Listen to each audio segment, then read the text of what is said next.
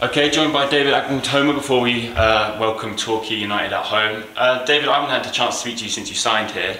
What's your first few weeks being at the club, and have you enjoyed your time here? Yeah, it's been good. It's been excellent. Boys have made me feel very welcome.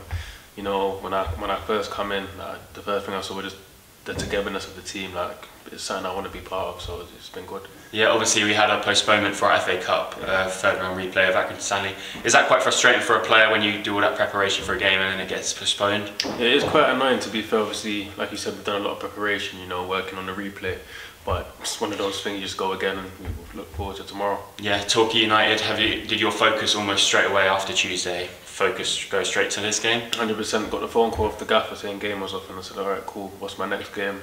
How can I improve, and go and show myself on Saturday. Yeah, and how has the preparations gone with the squad? Is the squad feeling ready to keep this unbeaten streak in 2023 going? Yeah, it's been good. Everyone looks focused, everyone seems, you know, like I said, together, and so I'm hoping for a good result tomorrow. Yeah, and as a player, when you've got the FA Cup third round looming in the background, is it important you must have to stay focused on one game at a time, and that game that you've got next is the most important one? 100%, like you said, you take a game at a time.